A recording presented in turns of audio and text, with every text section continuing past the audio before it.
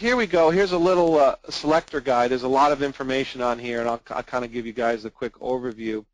So over here we have your more traditional, your fixed microwave, your portable microwave. We have solutions for this. There's a lot of different approaches. If you're interested in something in this area, we can call and make some recommendations. Obviously, at Vidovation, we strive to solve our customers' pains and frustrations. You have a pain or frustration with wireless communications. You're tired of dropouts. You're tired of high latency. You're tired of poor signal quality. Hopefully we can help you. If we can't help you, we'll make a recommendation to someone that can.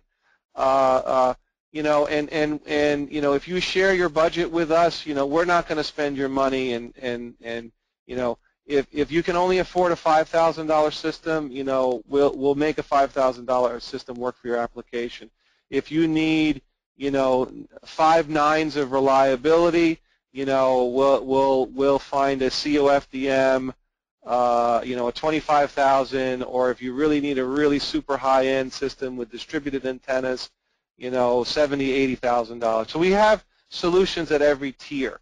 So through the discovery process, through the questions we ask, and frankly the questions you ask of us, we'll figure out together what's the best solution at your given budget and price point for your application. Again, we may go in thinking wireless is the best solution. We might figure out, look, let's just run a fiber, or run a fiber part of the way, or distribute the antennas over fiber. So here we have our fixed wireless and our more traditional microwave. These systems tend to be more expensive. Yes, there is a license. Some of them are portable, some are not. Again, everyone's definition of portable is different. Some people's definition of portable is it fits on a backpack. Others' definition of portable is that it fits in a crate that is shippable by FedEx, and you don't need a freight forwarder or a helicopter to lift it. So the definition of portable varies for each application. Then our VidoLink, COFDM, and VidoLink 5G links, they kind of fit in this Wi-Fi spectrum, whether it's 2.4 or 5 gigs. And there's either light to heavy compression, again, it depends on the application or the product, lower upfront costs, no recurring costs, and in the case of Wi-Fi bands, there's no licensing fees. They're usually highly portable, omnidirectional, or with a dish. Then we got our bonded cellular. I mean, when it comes to universality or flexibility, bonded cellular is probably your best approach. But there are recurring costs. You have to pay per bandwidth. Unfortunately, Verizon, AT&T, Sprint, and T-Mobile don't give away bandwidth for free.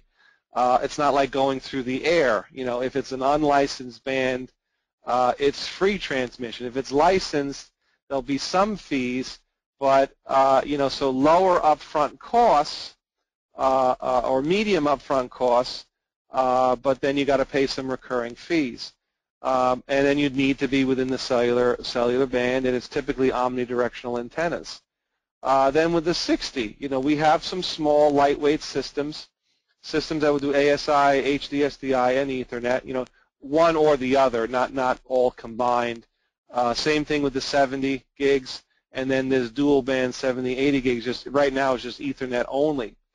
These systems have no compression. Medium costs to high costs, no recurring costs.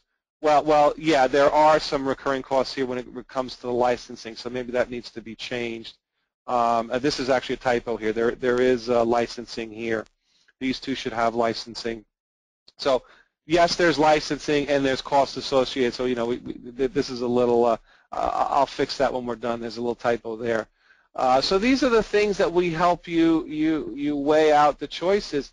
When it comes to these radios too, we have the choice of horn antennas and the parabolic dishes. Parabolic dishes usually have more gain, but they're bigger. And if, in the case of hockey, putting a parabolic dish in the hockey goal was not a choice. So we used a little thimble, little horn, tiny little horn. It's about like an oversized thimble. we were able to get 7 or 8 dBs of gain. It had a wider 20-degree envelope, so when the hockey goal moved, we could remain locked with the stationary receiver above. So, you know, when you think of 60, 70, and 80, you think of stationary targets, but antenna towers can sway. Buildings definitely sway in high wind. So you want to have a little bit of